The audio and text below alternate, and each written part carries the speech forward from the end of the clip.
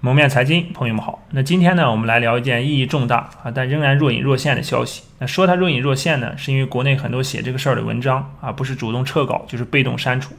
那目前来看呢，如果事态不能往好的方向发展，也就是全部正常兑付，那它就有可能演变成一场这个影响金融市场和房地产市场两个市场的这个一只蝴蝶它扇动几下翅膀，结果呢，最终可能引发山崩海啸般的这种蝴蝶效应。那好，我们先来看一张图。那这张图呢是网络上一个大 V 最先发出来的稍微懂点票据知识的人就能明白。这个呢是票据被拒绝付款了。那简单来说呢，票据有两种一种是银行承兑汇票，还有一种呢是商业承兑汇票。那银行承兑汇票呢不用说信用等级很高，也很安全。那银行嘛，在中国不但有信用，更有信仰。那另一种呢是商业承兑汇票这个就差很多。所以得是信用级别非常高的企业才开得出来商业承兑汇票那开出来了才有市场上才有人要对吧？那恒大地产集团呢就是这样一家机构大名鼎鼎的宇宙第一房企。那老板呢也是上过天安门城楼的男人。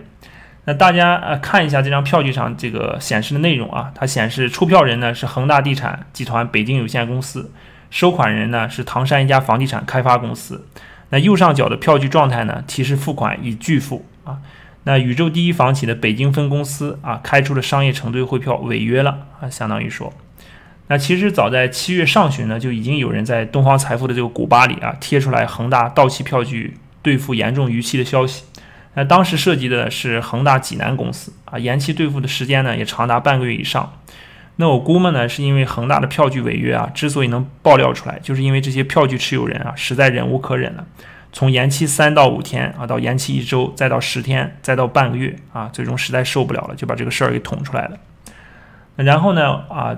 在8月1号的时候，腾讯网呢又发出了一条新闻他说恒大呢对这个事儿进行了一个回应预计呢8月31日前呢分批解决。那等于是变相承认了商业承兑汇票这个延期支付或者是违约的这个事儿但是没想到没过几个小时以后呢，这个新闻就被删除了所以很多网上写这个恒大商票违约的帖子呢也被删得很厉害但是晚上你现在去搜还是有一些消息。那目前来看呢，就是恒大如果不能真正尽快解决这个商票兑付的问题呢那恐怕这个事情还是纸包不住火这个毕竟是宇宙第一大房企，而且这个商票呢牵扯的面太广牵扯着千千万万的这个人的钱袋子。那好，接下来呢我们就展开一下我们看一下中国宇宙第一房企的一些情况我们从宏观到微观抽丝剥茧，最后呢我们还是聚焦到恒大的这个商业承兑汇票上。那大面上呢我们就说几个数据。那一个是恒大到底有多大对吧？我们看一下它这个今年4月28号披露了2019年的年报。那这个上面呢你可以看到这个恒大确实不愧为宇宙第一大房企。那最下角呢有个权益和负债总额大家知道资产等于负债和权益，所以负债和权益总额呢是22065亿也就是资产总额是22065亿。那负债呢是总额是18480亿。那资产负债率呢接近84%那说到这儿呢，顺便就给大家看一张中国房地产前10的玩家的这个资产规模的表格从这个表格呢大家可以看到这个前3名的中国恒大、碧桂园万科地产总资产都非常大，是吧？2万亿的、1.7万亿的、1.5万亿的。那总负债呢基本也都上了万亿这个负债率也都很高，在85以上或者85左右吧。那个融创中国就更高了，对吧？它这个更是一个大金主这个买。那这个数据呢是截止到2019年6月30号的数据这是不是最新的数据？截止到6月30号的数据。那到了今天呢中国恒大的这个资产规模刚才已经给大家讲了，是2.2万亿，对吧？总负债呢更上一层楼，1.8万亿以上，对吧？好，那我们再说回到恒大集团。那接着呢我们再看一下这个恒大票据规模的一些情况。那可以看到恒大的这个应付票据这几年可以说是突飞猛进从2014年的227亿一路飙升到2019年6月末的1588亿。那截止到2020年的6、7月份就是现在最近这个恒大商票的总规模呢已经达到2000多亿那2019年全市场总共的累计的商业承兑汇票有多少呢一共是1.84万亿。那也就是说一个恒大一家公司也不叫一家公司吧，这个恒大集团整个这个一个企业集团占据了整个商业承兑汇票市场1/10多的份额。那2019年恒大总共呢大概有900多家恒大系的这个公司它都开具了商票啊，从地产集团到健康集团到旅游集团啊，到新能源汽车啊，再到甚至恒大淘宝足球俱乐部啊，以及各区域集团那项目公司，他们都能开出商票，而且都各自成对。好，那我们再来看一下恒大的存货啊，因为我们看到恒大呢不是有2.2万亿的资产嘛，那我们资产里面占比最大的就是存货了啊，也就是购置的土地还有没卖掉的房子。那截止到2019年6月末呢，存货的规模是11854亿，那估计现在应该更大了，可能在1.2万亿以上。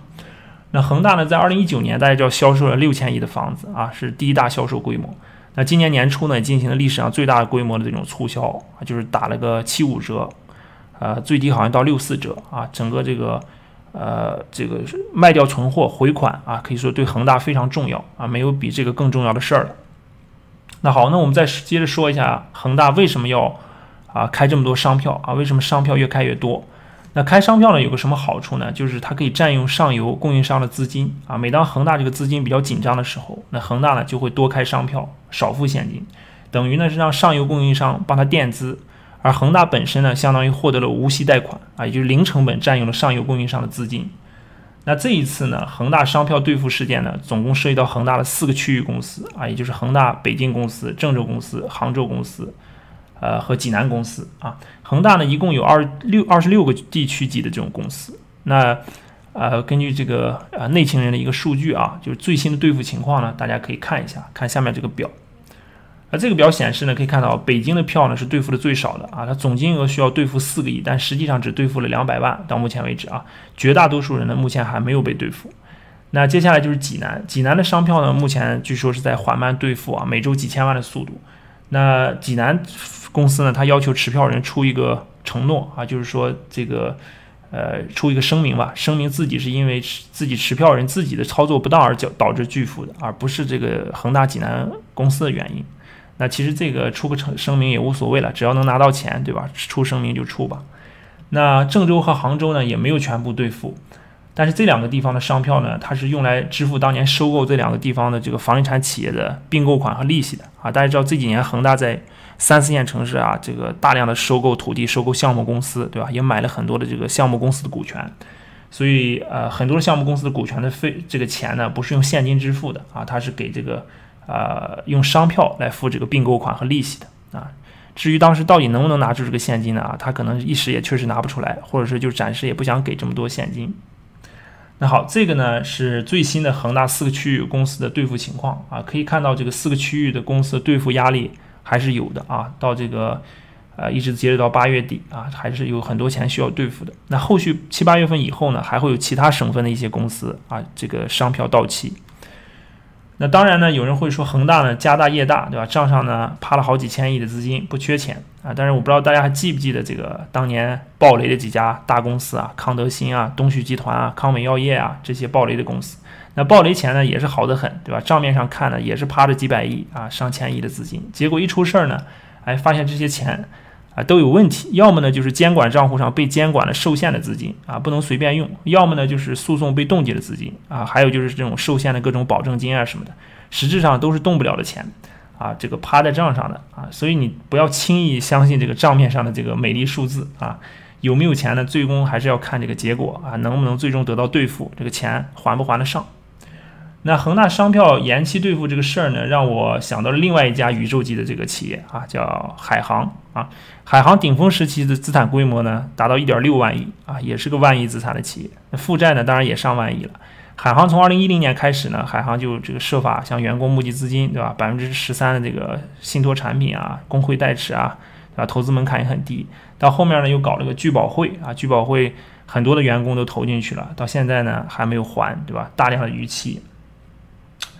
那海航可以说也是极尽所能啊，扩大负债规模的一个典型，对吧？这些年负债上狂飙突进的企业太多了啊，这个在海外买的那几家就不提了，安邦、海航、万达啊、复兴啊这些公司太多了。然后这个恒大在地产公司里面也算激进的，对吧？也是负债规模的迅速膨胀啊，所以都是一个模式啊，主要是靠负债的推升啊，然后来催大这个资产规模。那我们再来看一下中国前10大民营企业的这个销售规模啊，我们看一下这张表。那可以看到第一名呢是华为啊，华为控股有限公司，销售额呢是7212亿啊。第2名呢就是海航啊，海航这个是2019年啊，2019年的数据，2019年中国民营企业500强的数据。那海航第2名呢达到6183亿，对吧？第3名是苏宁啊，6025亿啊，第4名正威啊，第5名恒大。你看恒大在这个第5名啊，它是营收统计的4662亿啊。当然恒大的这个销售额应该是6000亿，只不过没有完全确认收入啊，所以说这个营收显示就是4602亿。啊，可以看到这个恒大的这个体量啊，也是非常非常的大。好，那最后呢，给大家总结一下啊，今天呢跟大家分享了恒大商票延迟兑付的一些情况。这个消息呢，我估摸着如果恒大呢，如果能够按期兑付的话啊，就基本可以啊把这个问题解决掉，也就后面不会有什么新的爆炸性的这种新闻和情况啊。但是如果恒大真的资金链紧张了，后续各个区域的商票兑付都有压力了啊，那这个呢绝对是横跨房地产和金融业2大啊中国顶梁柱行业的爆炸性事件。但是话说回来啊，海航呢，如果按照市场规则啊，你像海航啊这些，包括那些巨型企业啊，如果按照市场规则的话，像海航这种的几近负债的，早就应该破产重整了，对吧？但是现在呢，海航依然还活得好好的，对吧？这个年初这么严重的疫情，把海航的核心的现金流业务啊，也就是航空业务，基本都给打残了。但是海航到现在呢，依然没有倒下，包括它的公募债、公开债券市场已经违约了，对吧？都延迟兑付了，也没有最后还没有倒下。那对于恒大来说，这个登上天安门城楼观礼台的这个老板所属的这个恒大呢，那是不是也练就了一副不死之躯呢？啊，我们拭目以待。好的，那今天的分享就到这里，我们下期再见。